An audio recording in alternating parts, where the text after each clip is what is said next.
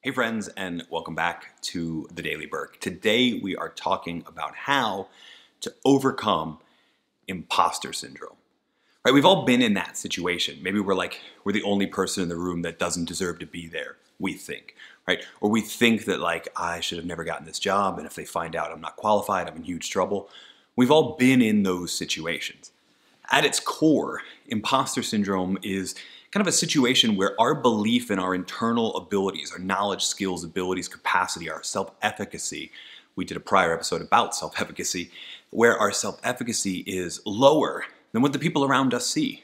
But the truth is, you would have never been invited into that room if the others didn't believe that you deserve to be there. I mean, unless you're actually running a con, like a catch me if you can thing, in which case, I don't have a video to help you. There might be one out there. You can search.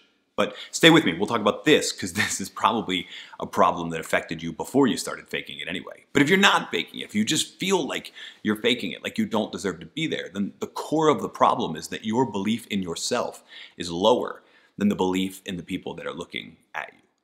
And the truth is, they're probably looking highly at you for a reason. You've just forgotten it.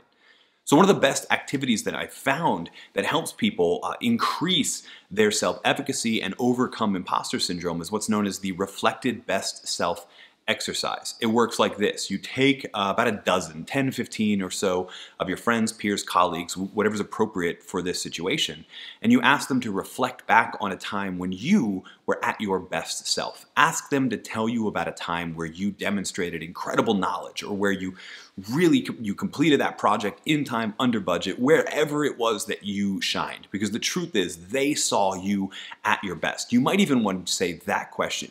When was a time when I was at my best in this capacity? They probably remember and you don't, right?